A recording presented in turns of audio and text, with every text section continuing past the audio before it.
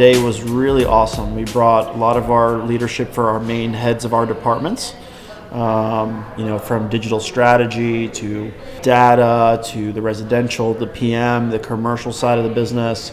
And we were able really to kind of come together and talk about last year, talk about this coming year, the good, the bad, the ugly, give everyone a chance to really speak their mind, and talk about the wins, talk about the losses, what we can do to make things better, really collaborate together to move this company forward. Just hearing everyone's passion and hustle and what they plan to do, what they have done, what the company has provided and will continue to provide. It was awesome. I mean, it's like a dream come true to hear everyone's, how bought in everyone is. I mean, that's just everyone's, at least my dream as a leader. But again, the company's not built by one person, it's built by a team. It's built by, strong people with the will to win. Just hearing all the obstacles and all the problems that we've had to go through to get here. Look, there's no losses, there's only gains. So we learn from these problems, we learn from these obstacles. It's what makes us who we are. But I could not be more proud of the leadership that we put together, that have come together and will continue to come together to grow this firm together as one. One love. I'm out.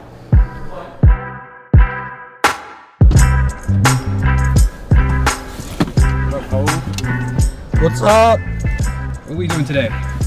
We're gonna go show 2 homes to a client, young guy, his first house purchase. He needs a real estate because he needs a place to live, but he's trying to angle it a little bit and get a place that will actually give him some rental income as well. At this point, I have several clients that are like that, which is basically help them build their real estate portfolio. The easiest way to keep buying them and buying them in a shorter time frame is to buy every single one as a primary residence. You have to live in it for at least a year, but the plus is you come in with a much lower down payment and a much more attractive interest. It's 2022 now, man. How long have you been doing this? I've been doing it full time since my son was born 2013. So since 2013. Going back to 2021, we kind of went through a wave of openings and a wave of closings, but again, I think the changes that we made in 2018 and 2019 and 2020 when the pandemic just started still allowed us to stay consistent. Was it crazy? Yes. Was it nuts? Yes. Did you write a multiple offer on every single house? Yes. Were you the shoulder that the clients cried on? Absolutely. How did we do? We still did phenomenal. We did better than a year before, and a year before we did better than the year prior. So it's crazy. 2022 started crazy, but we have I think over 30 deals under contract. So again, consistency is the key. All you have to do is keep doing what you're doing and figuring out where the money is parked right then and there. Once you find the money, it's easy. All right, so this particular one is a little bit of shot in the dark. Well, I'll be better capitalized, let's say, in a year. I don't think you can save up fast. What do you think? It is literally as brutally honest as I can be. The homes are appreciating at the faster pace than an average person can save. All right, let me ask you this question. Hypothetically, how much do you think you can save in a year? 30 grand, 30 grand. 30 grand? Okay. $800,000 home is going to go up in price 10% in a year. So next year, this home is going to cost $80,000 more. So you won't catch up. The appreciation going over what you're going to spend is only one of the factors. There's that second factor. The interest rate is going to go up. Yeah, certainly. If we don't find the type of home that you think you want now, what makes sense is let's not spend all your money, obviously. Maybe let's spend 50 to 70% of it, at least get you something. Because then you'll have a property. Whether you're going to live in it or not, no one cares. But then you'll have a property So you're not starting a year from now behind the ball. So your property also would have appreciated. Yeah. So you'll have equity. Hopefully you can build some rental income. So if your cash situation improves in a year, then you just go buy a second one. But waiting a year, and again, I don't mean to offend you, no one can save that fast. It's impossible because, you know, let's just take a random number. Somebody who's making $100,000 a year, if they can put back 25% of their income, they really only save $25,000. $800,000 home, if it appreciates 5%, it's already 40 grand. So you're like $15,000 behind. Plus, you got the interest rates going up, so you just can't catch up. The way you not really catch up, but quote unquote keep up with the Jonases, you get into one now. And then whatever factors happens to your property as well. So you're building up the appreciation. You come back a year from now, you have equity, plus you have rental income. Now you can leverage this property to buy the next one.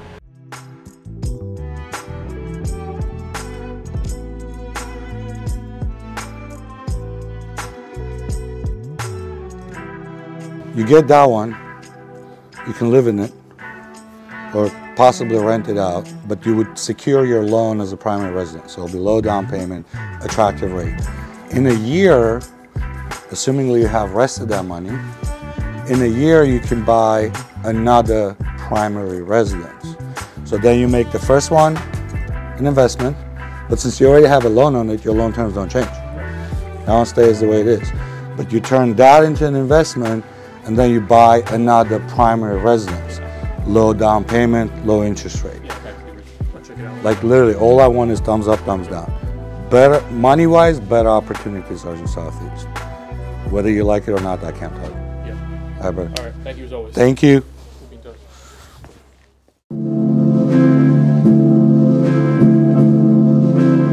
So we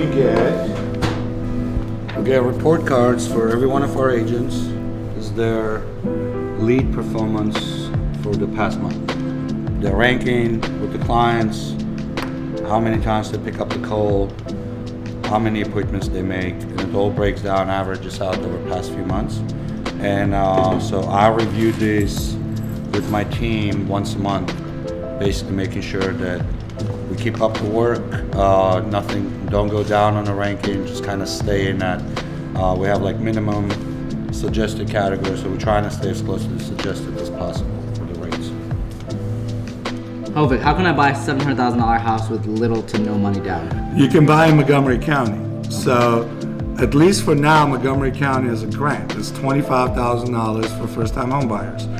You apply for an FHA loan. $25,000 is 3.5% of your down payment that's required for an FHA loan.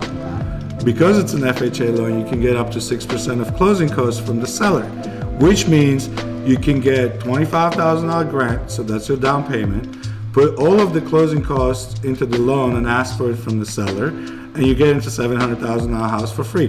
Well, it's not for free, you gotta pay for it monthly, but as long as your income qualifies, your credit qualifies, it costs you $0 out of your pocket. And very roughly, what would you say would be my credit score and my income to be? For this, you probably want your credit score maybe 620 or above. Your income should be around 90,000, but there's also a qualification for the grant because they actually limit the income. But in theory, it's possible. You can work the number down. Instead of doing 700, do 600. So it all depends on what you make, but they do want good credit. It's usually 600 or above. Gotcha. Bro. Geared up with one sheet of tire after closing, so you know the memories last forever. Yeah, so we basically got a full day today. We got a couple properties going to settlement. We already did the final walkthrough here a couple days ago, made sure everything was good. Then we got another walkthrough and then settlement actually at the property to make it a little bit more convenient for my clients that live in the area. And then we put a contract together really quickly and got an inspection before my clients was out of town, so hopefully that goes well.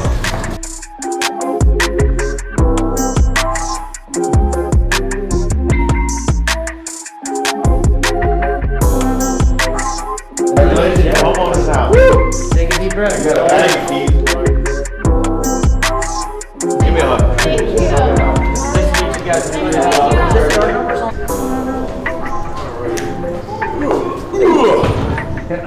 smooth one, man. Honestly, we've been working with them for about, we met right after Thanksgiving. I met them the Sunday after Thanksgiving.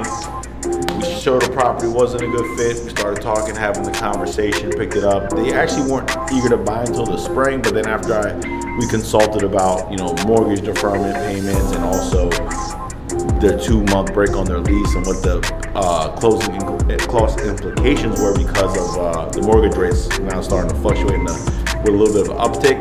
Made perfect sense. We found the right home after about 10 to 15. Again, no pressure, just easy, smooth, show the properties, make them, you know, find what they want. They made the decision, and we actually went after a property that was on the market for 60 days. Our bad luck, another offer comes in. They're traveling out of town. Steve hasn't seen the property yet. Maren has. We put the offer sight unseen without Steve seeing the property. Beat out the other offer with an escalation. And on top of that, you know, we were kind of a little bit nervous until Steve saw it because they were traveling for a week to Colorado. Came back in town, he saw the house. Everybody calmed down, he loved it, and we just kept pushing forward. So it was creative, aggressive. They trusted me with my strategy, and it all worked out at the end. Now we're rolling, baby. We are rolling. Settlement number 1 out of the way, headed to settlement number 2. It's a big day, you know. We're heading right over the bridge, Key Bridge that is, to Arlington. Woo, cold, it's cold, guys. So this property we put under contract right before the holiday. Negotiations went rather fast. Emily connected through the Zillow app, and then Jake and I picked up the negotiations from there. It's pretty smooth. It was sat on the market for a little bit. This house actually appraised much higher than what we got the contract for. So, you know, we feel we got a pretty good deal on this one. And you know, here we are, 30 days later. We paired him with a really strong local lender here that helped the process too with the VA approval. And you know, very excited. Anything we can do to help our military vets. They're giving you 3/27/18 from January 1 to today to allow everyone to get a copy of these documents. All right, guys, enjoy the house. All right, guys. Congrats. Thank you. Yeah, man. You gonna roll, dog? We're rolling, buddy. 2022. Targets on my back that I welcomed. And let's go, man. Rock and roll, man. We're at the home inspection process. Very critical, critical juncture in the transaction. So basically what happens here is we're going to the property with a client. I kind of sit back, let the inspector do his thing. Any questions that I have, I'll jump in and intervene. Once the inspection is done, then the client and the inspector kind of go over the report. It's a very, very important part. You know, deals are won and lost on inspections. I don't want to sit here and say I'm the greatest in the world, but there's always a workaround. So I always look for, outside of what is the issue, what is the answer. There's always an answer. There's always a way to resolve something. And that's probably why I use the inspector that I use. He just doesn't tell me what the problem is. He tells me how to fix the problem. Okay, because there's always a way to fix it. Unless the property's falling down. This is a condo, so it's straightforward. We went into this transaction as is, and that was more of a tactic because we wanted other things in the contract outside of the inspection items, because again, this is a condo. There shouldn't be anything earth-shattering in a condo. You know, things to be, you know, of concern are windows, your HVAC, and your water heater. Those are the big ticket items typically in condos. How are you? It's allowed. Oh, no, it's not. Okay. Sorry, first.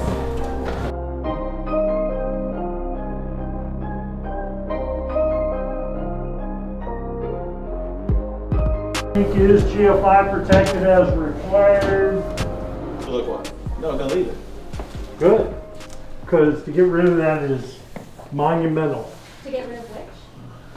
This concrete wall. Yeah, it's concrete. Oh, I like it. No, we like it. I'm actually thinking about putting it in my place, Fred. Getting any paint on the sprinkler, fire sprinkler heads, or they don't work. Fair. Okay. Gotcha. Paloma. That's it, yeah, I got that. Condo for it. No, swell. It's swell, okay, thank you. It's just stuff. It's just stuff. No, that makes sense. Hmm? Yeah, especially with. You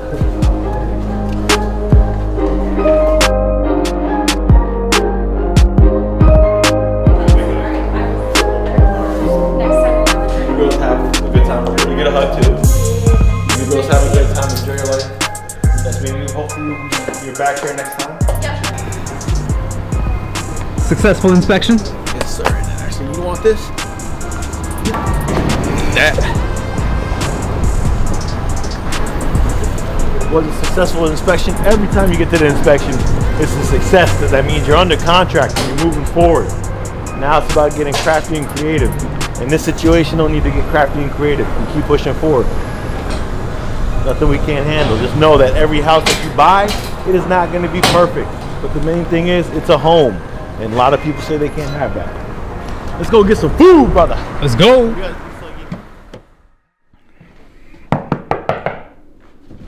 What up?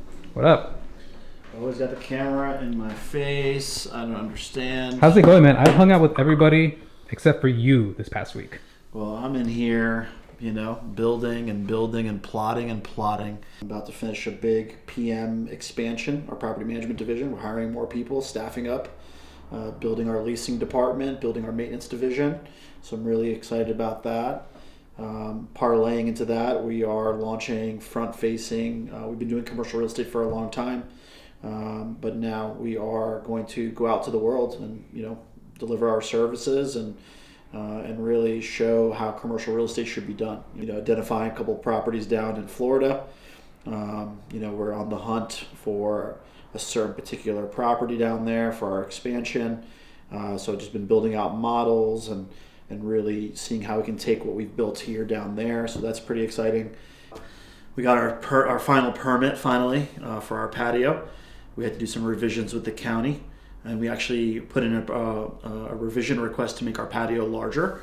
So we got that approval, so I'm really happy about that. Usually you can't really get more space from the county, but our coffee shop internally is ready to go. When are we gonna hang out, man?